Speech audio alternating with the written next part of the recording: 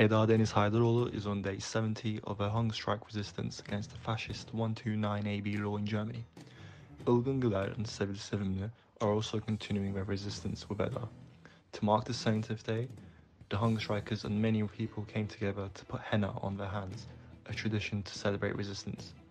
The fascist 129 AB laws are being used by German imperialism to jail and oppress revolutionaries from Turkey. On May 24, the fascist police in Turkey carried out raids against the Families Association for Solidarity with Prisoners, TAYAD, and also arrested people from the street. 8 people were detained, 3 of them were jailed while the others were released with judicial control.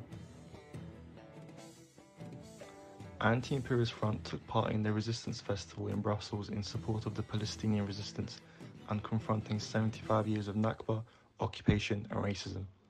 A stand was opened where Anti-Imperialist Front talked about its campaigns and had talks about the ongoing resistance in Turkey against imperialism and fascism. Protesters took to the streets of Hiroshima to raise their voices in opposition to the imperialist G7 summit being held in the city. Signs were seen with "No G7 imperialist summit, no nuclear war" and "Never allow US-Japanese aggressive war on China." Several protesters were arrested by riot police. Ayten Öztürk, who was subjected to torture and sexual harassment in a secret black site in Turkey in 2018, has been under house arrest for 2 years.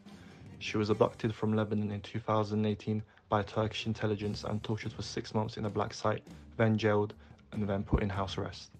She marks 2 years in house arrest this week. The Fight Against Drugs Symposium will be held in Athens with international speakers.